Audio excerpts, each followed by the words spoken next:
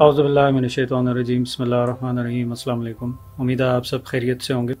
Last video में हमने बात की थी पेन गेट थ्योरी की या लैटरल इनहिबिशन थ्योरी की, ways of reducing pen without medicine. आज उसी का सेकंड पार्ट है जिसमें हमने थोड़ा सा और उसके ऊपर बिल्डअप करना है, जैसे कि उस पिछली वीडियो में भी मैंने अर्ज किया था कि this is one of the things जिसमें आप अपना पेन को कम कर सकते हैं। इसमें जो दूसरी ज़रा सा हायर एंड के ऊपर, ज़्यादा एडवांस लेवल के ऊपर जो काम आप कर सकते हैं to decrease the sense of pen which you are having, no matter what kind of pen that is. Physical pen एक हद तक एक शक्ल ज़रूर इख्तियार करता है और वो फॉर्म ऑफ पेन है which we're able to perceive, लेकिन then there are some wounds which you cannot see, and probably the pain from those wounds are the worst. तो ये वो wounds होते हैं जो कि आपके इंटरनल सिस्टम के हों, या आपके इमोशनल wounds हों, या आपकी इमोशंस की वजह से जनरल पेन की परसेप्शन एम्पलीफाई हो रही हो। उस एरिया में आज हमने थोड़ी सी बात करनी है कि उसको किस तरीके से हैंडल किया जा सकता है। हमने जिस तरह लास्ट टाइम बात की थी कि हमारा जो है वो ब्रेन और स्पाइनल कॉर्ड में जो सेंसरी एक पाथवे आ रहा था, जिसमें हमने लैटरल इनहिबिशन के ऊपर जब हमने बात की थी कि जी एक सेंसरी पाथवे आ रहा है जो कि स्पाइनल कॉर्ड में रिले करता है, और उसके बाद जो है वो इफेंट पाथवे निकलता है या जो मोटर पाथवे निकलता है, और इसके दरमियान में यहाँ पे स्पाइनल कॉर्ड के अंदर जो है वो एक गेट लगा हुआ होता है, जिस गेट के अंदर जो है वो आप एट द मोस्ट अगर कोई पेन की परसेप्शन के लिए सिग्नल्स भेज सकते हैं तो एक ख़ास नंबर ऑफ सिग्नल्स जा रहे होंगे। और आपने जब लैटरल इनहिबिशन शुरू की तो आपने जो है वो डिफरेंट किस्म के सिग्नल्स मज़ीद उसी गेट में से भेजना शुरू कर दिए, तो एंड रिज़ल्ट जो पेन की परसेप्शन थी वो स्पाइनल कॉर्ड के लेवल के ऊपर कम हो गई। लेकिन इसके बाद जो दूसरी जो चीज़ थी जिस पे हमने टच अपॉन नहीं किया था, that was the two and fro movement of the pen pathway to the brain. यहाँ पे हायर सेंटर्स के अंदर आपको पेन की परसेप्शन आना शुरू होती है, यू स्टार्ट परसीविंग पेन। तो ये जो परसीव करना है pen, when you start consciously realising कि आपको पेन हो रही है, उसको कैसे कम करना है, उसका भी तरीका लैटरल इनहिबिशन से समवट सिमिलर है, एनालोगस है। अगर आप इसको इस तरीके से देखें कि आपको पेन परसीव हो रही है एक चीज़ की, ये अमूमन हमारे पास लेबर पेन्स में जो ख़वातीन होती हैं या ब्रैक्सन हिक्स जिनको हो रही होती हैं, जो अर्ली लेबर के कुछ साइंस होते हैं, लेबर से पहले की जो हैं वो हल्की हल्की कंट्रैक्शंस उनको हो रही होती हैं, तो उनको भी जो वो पेन है, चूँकि ये मैं इसकी एग्जांपल इस वजह से दे रहा हूँ बिकॉज ग्रेड 10 अगर पूरे विजुअल एनालॉग स्केल में पेन को ग्रेड अगर हम करते हैं तो grade 9 is something which is comparative to having your arm or one of your limbs chopped off while you're alive and while you're awake. That pain is a grade 9 pain. Labor pain is considered to be a grade 10 pain.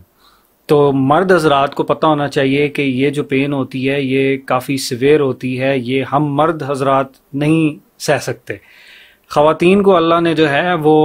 एक ख़ास उनकी wiring दिमाग की इस तरीके से की हुई है कि दे the only ones who can handle this pen and who are probably better at double crossing their minds in terms of perception of pen. तो उसमें क्या होगा कि आप जिस वक्त आपका दिमाग परसीव कर रहा है pen, the only thing which you need to do is distract yourself. Do a stress relaxation exercise. Do something which you love to do. Start thinking something positive. Go out and start moving around with the people who are extremely positive, who are jolly, who are full of life. If you start spending more time with those people, your perception of pain will die down. Pain के जो centers हैं brain के अंदर, वो उसी हद तक perceive कर सकेंगे जब तक कि आप पेन पे कंसंट्रेट कर रहे हैं। अगर आपकी जो कंसंट्रेशन है वो अगर आप आगे पीछे कर दें और आपकी जो है वो थॉट जो कॉन्शियसनेस है उसको आप मज़ीद फीड दे दें और चीज़ों की, फॉर इंस्टेंस पॉजिटिव थॉट्स,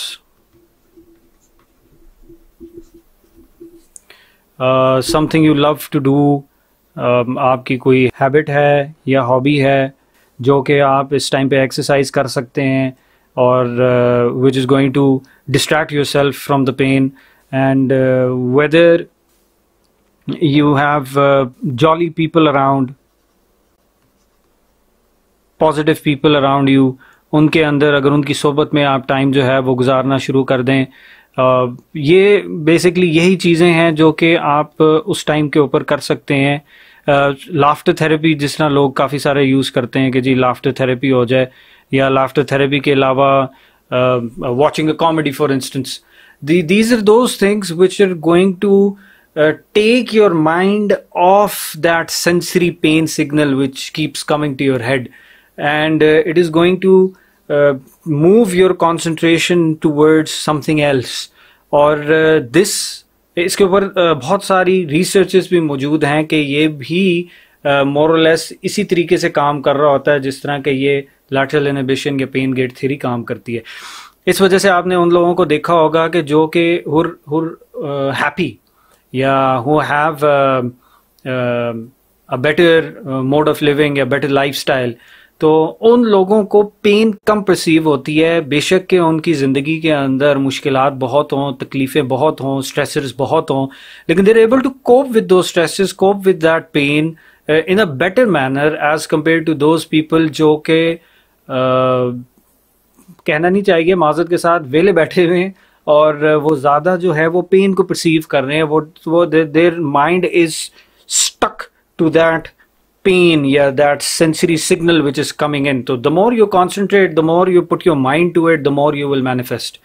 तो ये चीज़ अगर जेहन में हो तो आप जो हायर लेवल के जो पेन्स होते हैं, जो सब कॉन्शियस पेन होता है, इमोशनल ट्रॉमा होता है, जनरली पोस्ट ट्रॉमेटिक स्ट्रेस होता है, या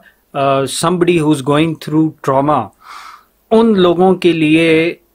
you can settle that pain temporarily for the time being till you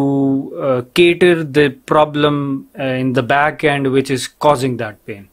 So I hope this helps, and inshallah ta'ala I hope it gets to the people who are in dire need of this. Thank you. Assalamu alaikum.